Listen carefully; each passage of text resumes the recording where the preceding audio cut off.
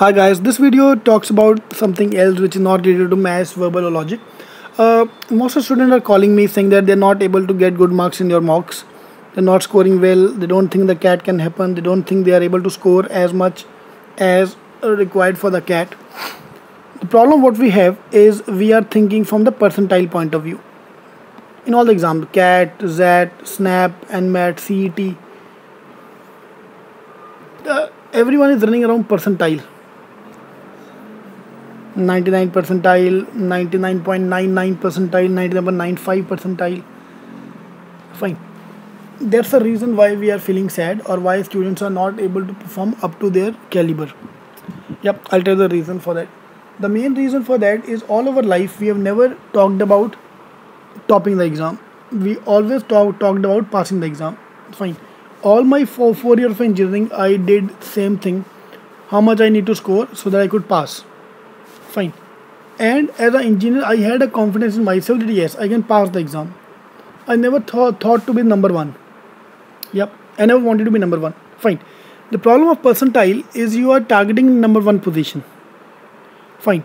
If we have enough time for the mocks, for the exams, for example, from today, around 3 months you are there for CAT. Fine.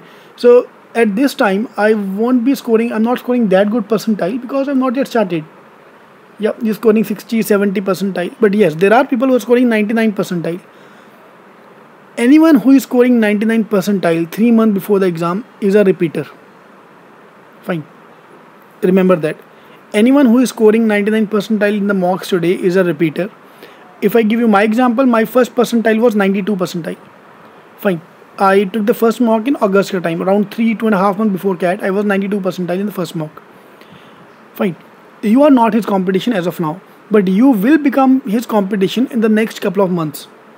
So when I'm talking about 2 months before CAT, 1 month before CAT, yes, then your mock scores are main point scores. Fine. So that's the first thing. The percentile is a misnomer as of now. Fine. Second thing is, I don't want you to talk about percentile. I want to talk about the percentage.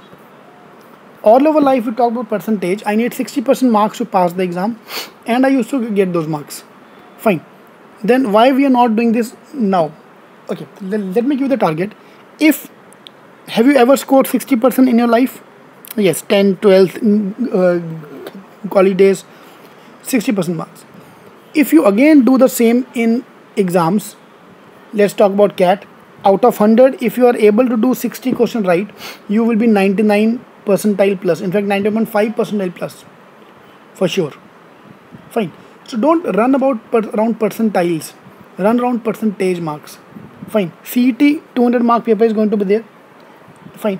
Out of that, if you are able to score 150 marks, that is 75% marks, you are going to Jamnalal Bajaj. Fine. So stop talking about percentiles. Talk about percentage.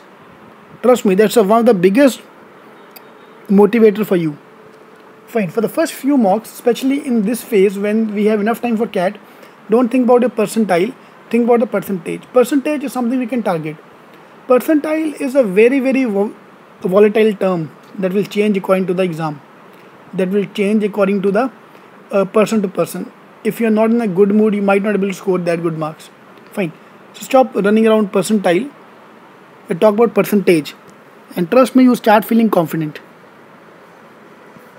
Fine. So target percentage rather than percentile. All the best.